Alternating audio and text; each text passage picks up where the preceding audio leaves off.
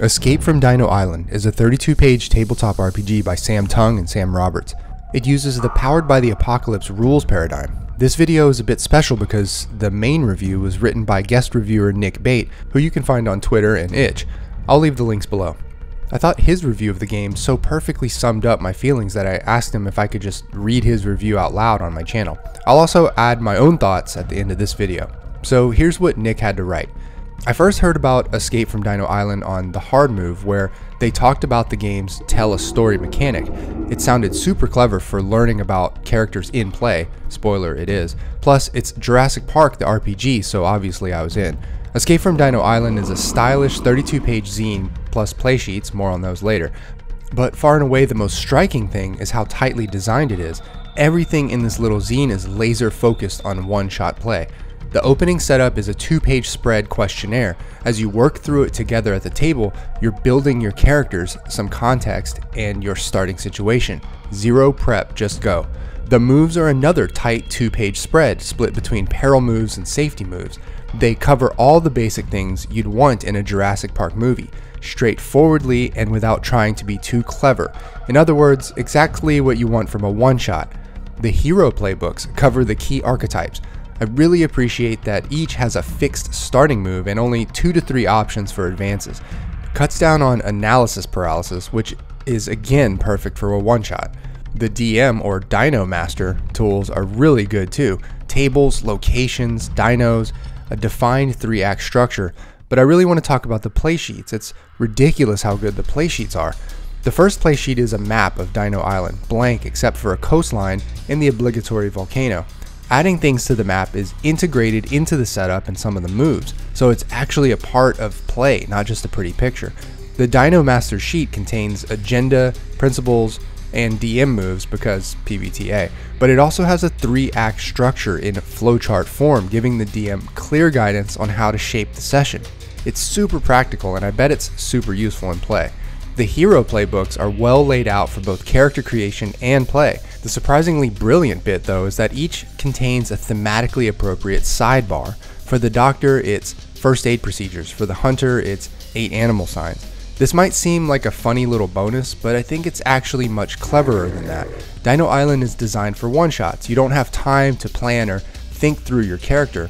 And anyway, the game wants us to learn about them in play. These sidebars give you a little bit of stuff that you can deploy straight away to make yourself sound like an engineer, or a paleontologist, or a hunter. Like so much of Dino Island, this little piece helps you get straight into the action, and straight into your character. Honestly, I can't recommend Escape from Dino Island highly enough. It might seem light, a tiny zine about Jurassic Park themed one-shots, but there's way more going on here. The design is so tight and so inspirational. I know I'll come back to it again and again. There's so much more I could say, but you should stop reading this and grab Escape from Dino Island. Okay, hey, it's Dave again. I did want to add a couple more thoughts of my own. Like Nick mentioned, the game was discussed on the PBTA-focused podcast called The Hard Move. In the episode that he mentioned, they talked about how each of the characters is asked to tell a story. This is actually a huge part of the game. All 3 of the safety moves ask the player to tell a story, and the doctor's starting special move also calls for it. This is a pretty profound element of game design because it's formally incorporating ad-lib character backstory building right there in game. There is also a mechanic attached to each of these stories. At the end of the game, when the MC unleashes the so-called extinction event and draws things to a close, with the PCs either getting off the island or not, they tally up all the stories that they told, and that acts as a bonus on a final roll. The more stories told, the better the chance of them ultimately having a happy ending.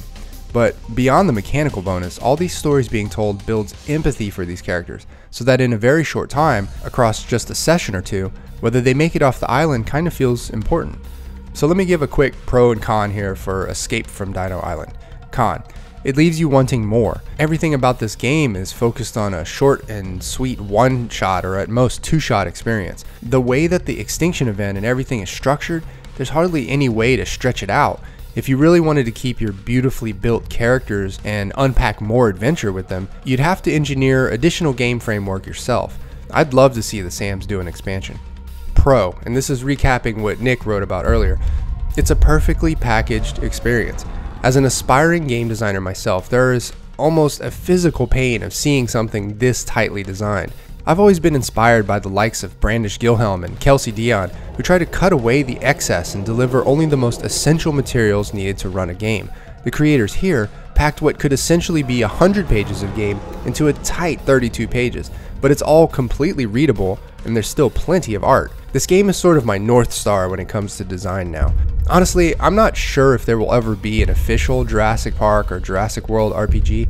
Is there one already? I haven't looked. I don't care, because I know it would be over-bloated with canon details and grainy screenshots from the films and sidebars of movie quotes and other fluff on every page. It could never live up to the honesty and precision of Escape from Dino Island. Definitely check this one out, if only for the approach to game design and page organization.